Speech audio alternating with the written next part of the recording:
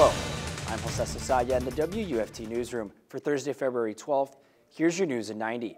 A Marion County man found himself back behind bars after trying to escape his pretrial hearing. Sonny Stur's bond for possession of hydromorphone and meth was revoked. After he heard the judge's ruling, authorities say he tried to flee the courthouse.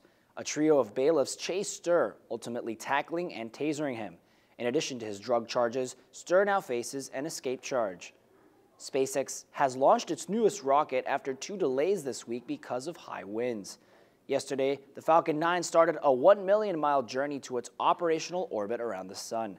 The rocket carries with it a $340 million deep space climate observatory to monitor potentially dangerous solar storms. It will take 110 days for the rocket to reach its destination. Longtime CBS News reporter Bob Simon was killed in a car accident on Manhattan's West Side Highway. The 73-year-old died last night when the Lincoln Town car he was riding in hit another car and slammed into a traffic barrier. The car's roof had to be cut off to remove Simon and the driver. They were taken to the hospital, and Simon died on the way from injuries to his head and upper body. Several European leaders emerged from Ukrainian peace talks with a new ceasefire deal.